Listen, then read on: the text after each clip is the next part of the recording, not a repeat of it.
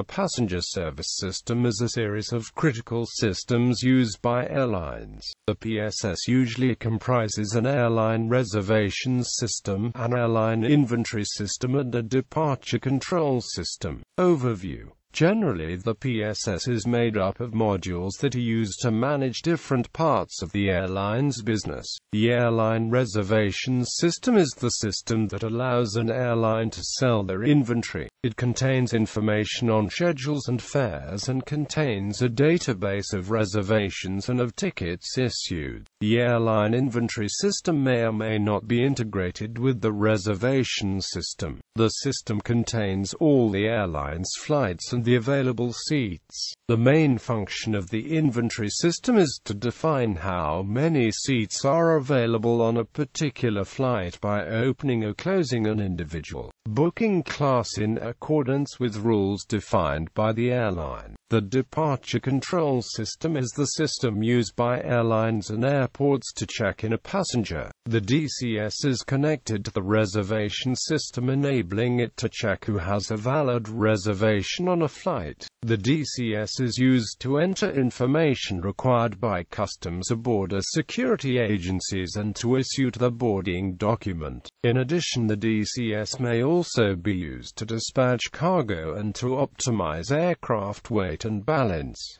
Major systems.